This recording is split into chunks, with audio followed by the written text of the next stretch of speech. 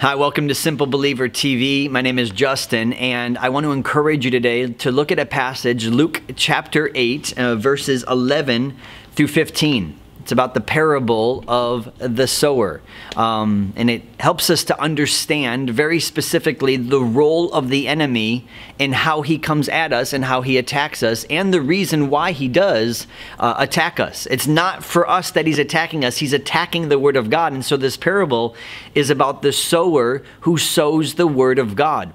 And there's these four different soils that he begins to explain to us, but I want to look at the first three for just a moment because they will help us or give us insight onto how the enemy comes.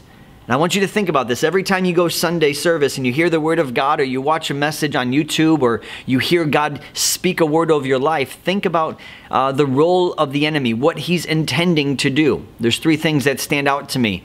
The first soil that we see is the wayside. That the word of God was sown, and it says immediately after they heard it, then the enemy, Satan, came immediately to steal the word of God. He wanted to steal the very thing before they could believe it, and thus it results in salvation.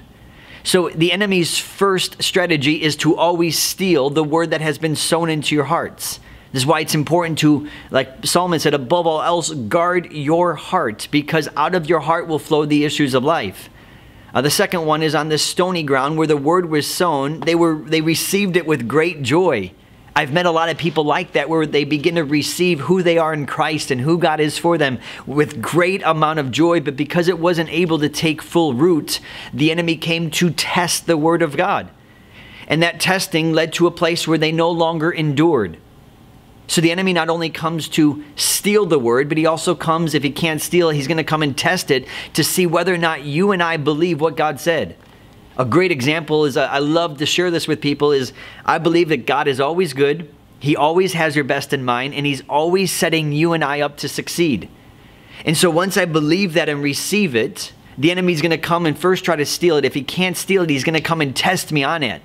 And so I'm going to have circumstances and storms and challenges of life come and go. Will you still believe that God is always good, even though your daughter got sick, that your family is breaking down, or your finances are tight? Will you still believe it? And many of us relinquish because of the pressure, and we let go of the seed that was sown in our heart.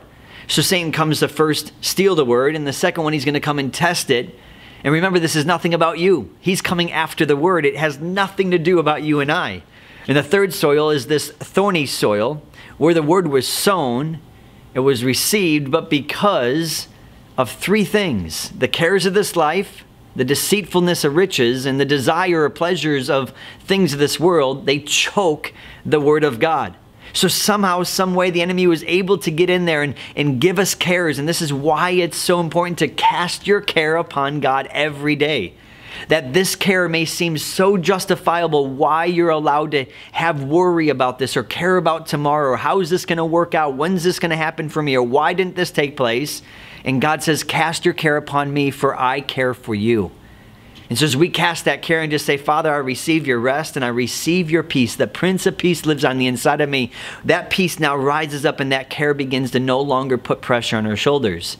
Then there's the deceitfulness of riches, where we get deceived about the stability and the security of money. And we start to see money as our answer. If I just had more money, if I just was blessed here, if I just had this promotion, then I would have more of this. And we start to get our mind and our heart fixated on pursuing money rather than pursuing God. And the last one, which is a great one, is the pleasure, the desire for other things. That God wants us to enjoy this life and take pleasure in the things that he has blessed us with, but not allow those things to take a place in our heart that only God should. And so we start to get our time and our attention and our engagement to something that was never God intended. It was meant to be a part of our life, but not to be the pursuit of our life. And so Satan comes to steal the word, and then he comes to test the word to see if you'll hold on, and then he comes to choke the word of God, that it would produce no fruit inside of our life. But there's a soil that I believe is true for you, and I believe it's true for me, that we receive the word with gladness, and then we keep it. We hold fast to it. We don't allow the test of life to push us around. We don't allow Satan to steal it, and we don't allow the cares of this life and the money and the desire for other things to come in and choke it. And we hold fast to that word, saying, Father, you are always good. You always have my best in mind, and you're always setting me up to succeed in you. And so we believe that, we hold fast to it, and it says that with patience or with endurance, then we start to produce fruit. So hold fast to the very things that you know are true in the Word of God. Don't let Satan steal it. Don't let him test you or test the Word and you let go because you just don't know if you can hold on anymore. No, believe the Word of God, and don't let the cares of this life, the riches, and the desire for other things choke it. Hold fast to the Word of God, and you will see fruit that is born from your life for the glory of God. Take a moment and look at Luke chapter 8, verses 11 through 15, and read it for yourself. It's pretty awesome. Bye-bye.